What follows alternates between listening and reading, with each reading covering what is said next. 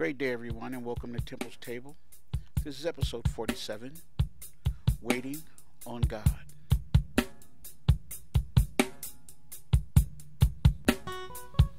To obtain the extended version of this and other episodes, please subscribe on our Patreon site, found in the description.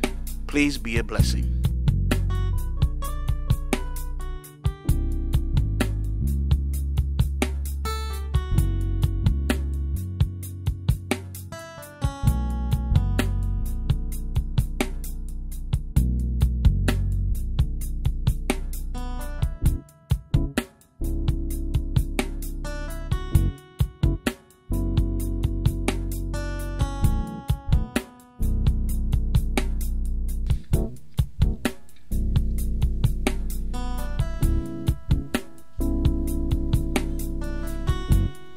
Okay, welcome to Temple's Table. This is episode 47, Waiting on God.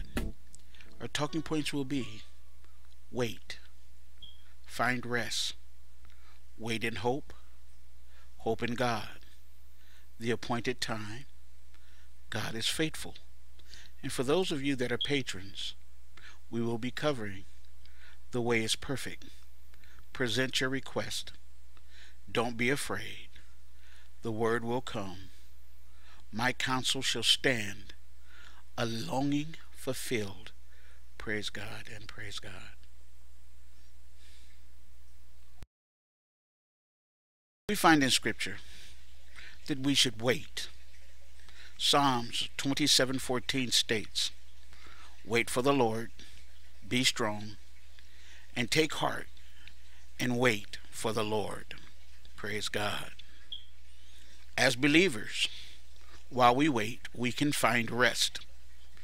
Psalm 62:5 states, "Yes, my soul, find rest in God. My hope comes from Him." Amen and amen. As believers, we should wait in hope. Psalms 33:20 states, "We wait in hope for the Lord. He is our help and our shield." Amen and amen. We find that our hope is in God. Isaiah 40:31 states, "But those who hope in the Lord will renew their strength. They will soar on wings like eagles. They will run and not grow weary. They will walk and not be faint."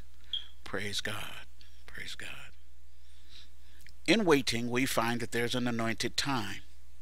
Habakkuk 2:3 states, "For the revelation awaits an appointment time.